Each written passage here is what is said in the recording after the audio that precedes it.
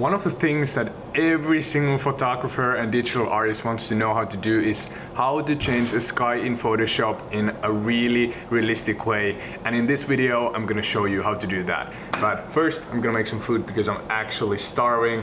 So yeah, let's make some food and then change some skies in Photoshop. And by the way, setting this camera there was extremely dangerous and I'm kind of afraid that it's gonna fall, so better take it off right now.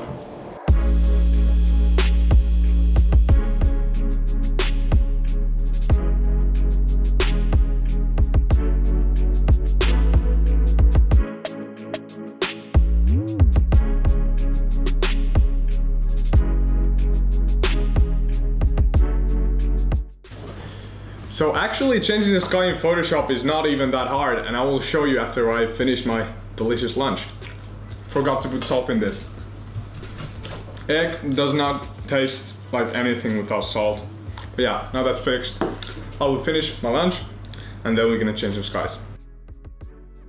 There's actually a lot of different ways to change skies in Photoshop, but I want to start from the simple things, and today I'm gonna show you one simple way to change the sky in Photoshop. So without further ado, let's get into this tutorial and let's learn how to change skies. We've probably all been in this situation when we are out in the field shooting and we are in this beautiful, beautiful place and we might not ever go back to that place again.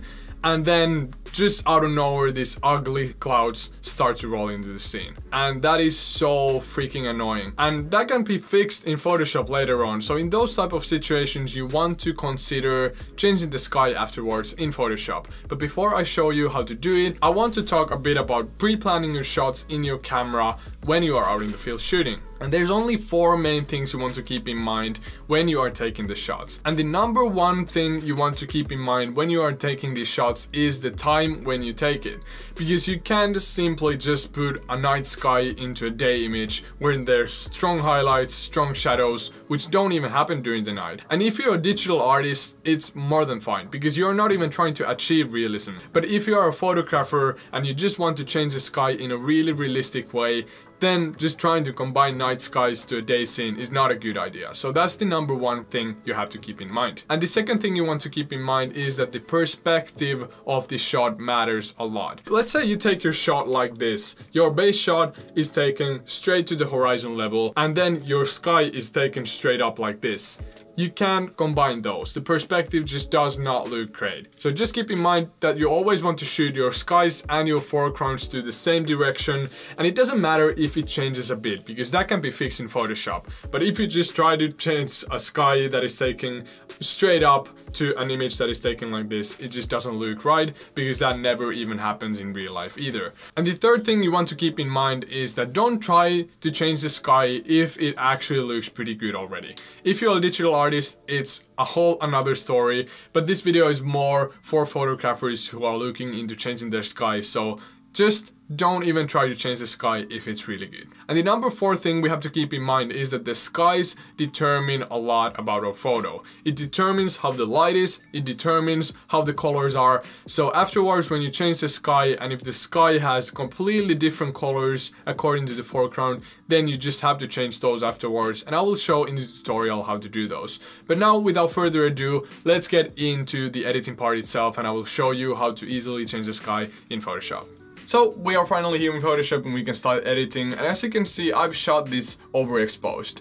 And this was the situation when we had bad weather. There were these ugly clouds, it just didn't look great at all. So what I did, I overexposed the shot a bit, so now the editing process gets a lot easier because the texture on the sky is non-existent. We have a beautiful white sky that is easy to replace. So now let's get into the editing process itself. What most people would try to do here first would be to grab the quick selection tool or hit W on your keyboard, and they would try to mask it out like this. And you can see that it does a pretty nice job, but if I zoom in by holding Alt, you can see that it did not select everything. And this is something that works really well when you have a big contrast difference between your sky and the foreground. So first, what I'm gonna do, I'm gonna hit L on my keyboard to bring out the lasso tool here. And with lasso tool, you can just create selection by drawing the outline. So I'm gonna draw here. Remember to take all of those white parts just slightly above the edge here. or under the edge I mean, and then just bring it here to make a selection. So now that we have this selection, we can use the color range, and you can find the color range tool from here if you go to the select and then hit color range. And it brings up this slider here, and I will quickly explain what this means. So what color range does, it selects areas of your selection based on what you have there. So if we are gonna sample colors, it's gonna detect that, oh, now it detected that almost all for sky is completely white. If I hit shift, it gives us this plus icon, and if I hit again, you can see that it selected more of the sky. I can do it here also, and now you can say that it starts to do a really good job selecting. So it creates a selection based on the colors, and you can select from a lot of different colors, or you can also do like highlights, and highlights does a pretty good job here by selecting the sky. Actually, we can use this highlights slider too if we want to. It might work a bit better here. So I selected highlights because our sky is so bright, and the fuzziness determines how soft and strong the effect is. If I bring it to 0, you can see that it's a really rough selection there. So everything that is white will be selected. So something like that. Try to do it in a way that the foreground is really dark and the sky is almost completely white. And now I can hit OK. And we have to fix some parts. We are not gonna touch the trees, because now if I zoom in, you can see that it selected all of those white parts also. So instead, what I want to do, I want to grab the quick selection tool and now fix the rest of this selection. So I'm actually hitting Alt on my keyboard to get that minus icon to the brush. And when I click here, you can see that it nicely clips to those edges there. You might have to do some refining later on, but I think this is just the best way to do it. So now that we have a pretty nice selection overall, you might be thinking that how can you add a layer mask? If I add a layer mask on this now, it's just gonna get rid of that. And you can do that, it's completely fine. It's super easy to change. You just hit Ctrl-I on your keyboard and that shifts or inverts the selection. So Ctrl-I to shift between these. So now you can see that we removed our sky. And layer masks, every single time you have black here on the layer mask, it hides what's beneath there. So now if I would take my brush and I will brush with white, you can, by the way, toggle these colors by hitting X on your keyboard. So now if I brush here, you can see that it just brings it back. If you would do this with a razor, it would be a destructive way of editing and you would not get that back. But yeah, now it's time to bring our sky here, and this is our sky. So this is shot in Norway, and remember to just keep the perspective thing in mind that I talked about earlier. This sky fits pretty well here. I'm actually gonna bring it under so it actually goes behind that, and now we can just resize it and bring it here. I think it fits pretty well, just like that. But now you might notice that we have these weird white lines going on here on our image, and we need to get rid of that. And there is a non-destructive way to kind of do it, but what I found is to just do it destructively. So at this point, you want to duplicate your original layer just in case you mess something up. So just keep an original here, and I just don't like to do it the non-destructive way because it doesn't get rid of these white lines as well as this way. Just trust me, I've tested it multiple different times, and I think this is just the best tool to get rid of it. So I'm gonna use the burn tool, and I'm gonna set my range here to highlight. So you can select from 3 different settings, and what burn tool does, it darkens the parts that you choose. So now that we choose highlights, it's just gonna darken all of those white highlights in our image. So I start to brush here, and you can see that it nicely gets rid of that.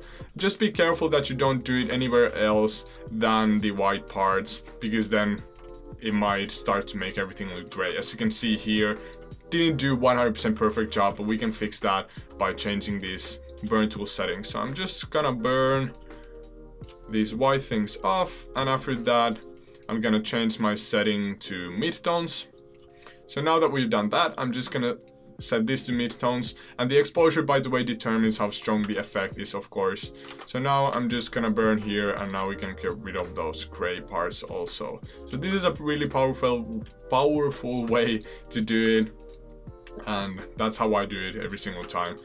And now we're pretty much ready. Remember to not overdo it, because at some point it might start to look unrealistic. And the last thing left to do now that we have changed our sky is to actually blend everything together. And this is something that a lot of people lack with. It's pretty hard to do sometimes, but I will show you 3 really quick ways how to blend this. So first of all, as you can see, the foreground does not match with the tones of the sky at all. I talked earlier that the sky determines the lighting and it determines also the colors for your image. So what we have to do, we have to kind of add those blues that we have here in our sky to the foreground too. This is pretty easy to do with the color balance tool here. And by the way, if you don't have these adjustments here, you can just come up here to window and just hit adjustments. So now if I hit color balance here and I clip it, if I click this button here, it will clip it. You can also just hit Alt and click here and that will also clip it. And what that means is that it will only affect the layer below it. So it will kind of detect the layer and then make changes to that. So usually what I do, I select midtones from here and I add a bit of blue from the midtones, and you can see that now it already matches a lot better. If you want to add some red to the highlights, you can do that too, because we have a lot of reds going on here. So just slightly like that.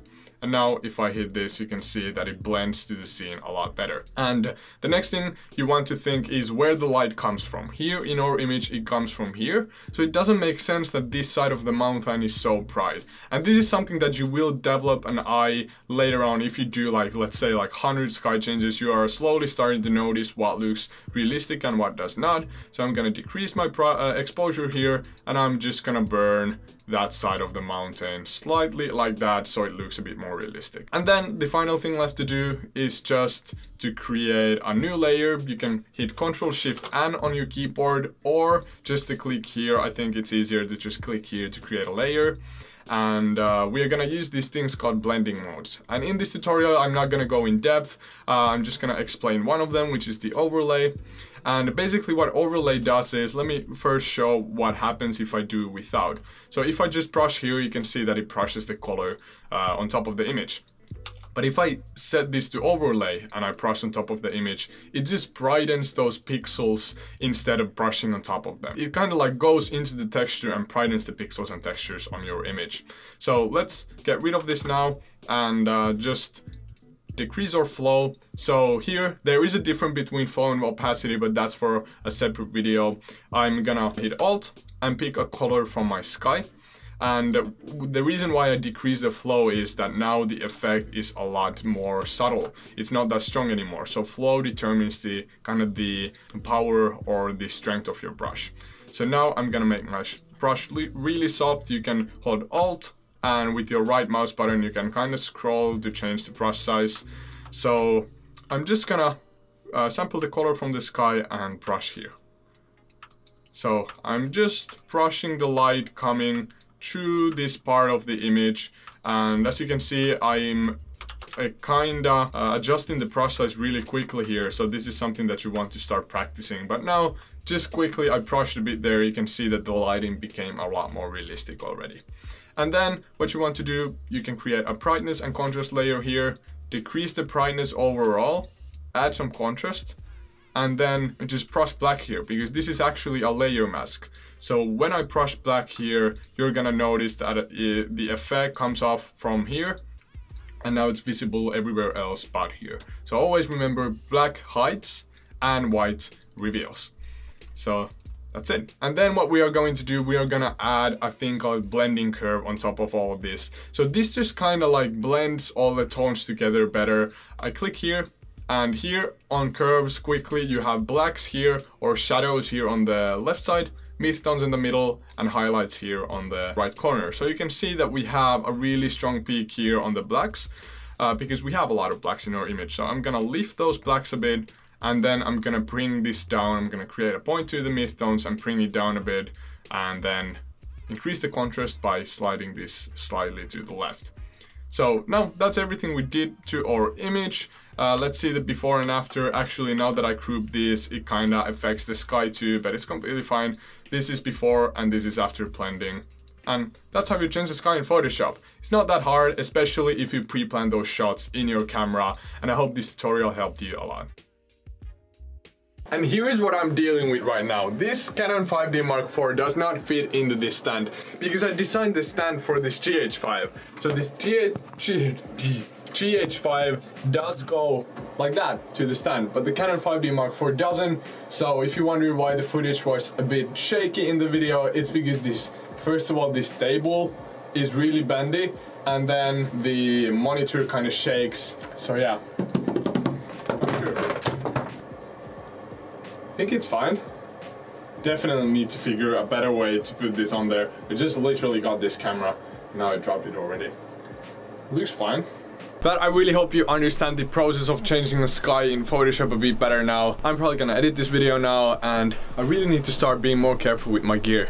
It sucks to break your cameras. I broke like 2 in the past couple of months already, and it sucks. I don't like it. I'll see you in the next video.